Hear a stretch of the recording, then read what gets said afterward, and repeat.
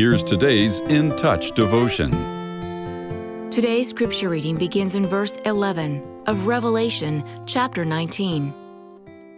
And I saw heaven opened, and behold, a white horse, and he who sat on it is called Faithful and True, and in righteousness he judges and wages war.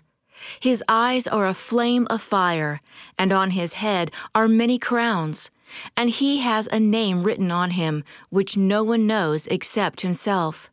He is clothed with a robe dipped in blood, and his name is called the Word of God.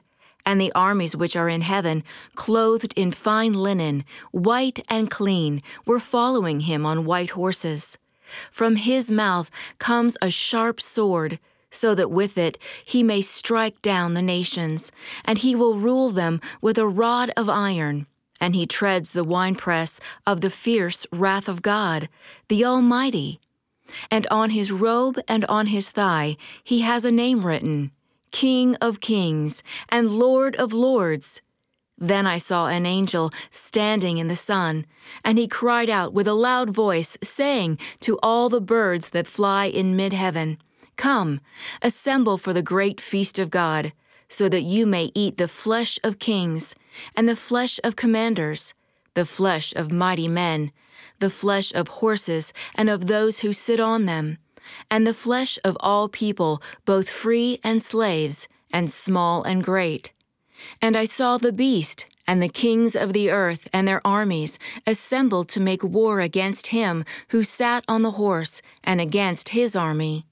And the beast was seized, and with him the false prophet, who performed the signs in his presence, by which he deceived those who had received the mark of the beast, and those who worshipped his image. These two were thrown, alive, into the lake of fire, which burns with brimstone. And the rest were killed with the sword which came from the mouth of him who sat on the horse, and all the birds were filled with their flesh. Continuing on to chapter 20.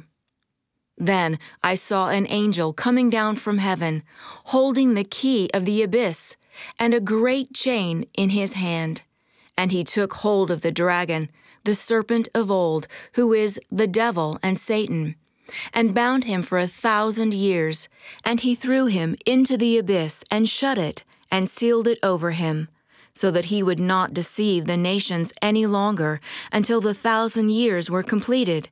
After these things he must be released for a short time.